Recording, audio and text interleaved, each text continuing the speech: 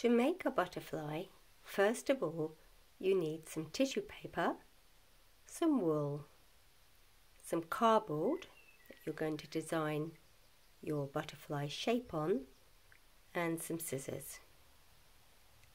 And then you're going to use your template to go around with a pen or a pencil on the tissue paper, and then from there you will cut out your butterfly shapes, or just one or two, and then from there you have lots of different butterfly shapes.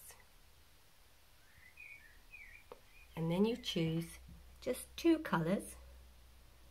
Here we've got a blue and a white, and then you do in the middle some folds, maybe 5 or 6 folds, and then around the folds tie the wool.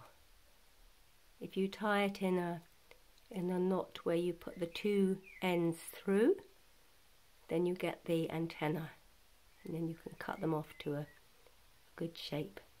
And then you're going to spread out the fan of the folds to make your different butterflies.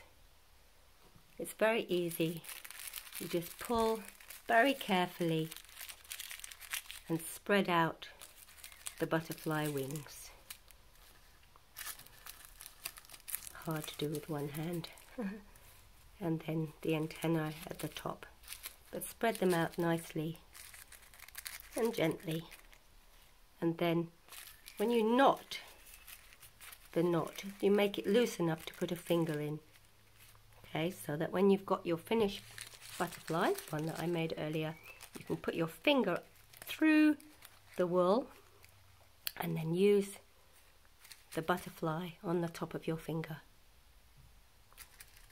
to tap on the tapping points.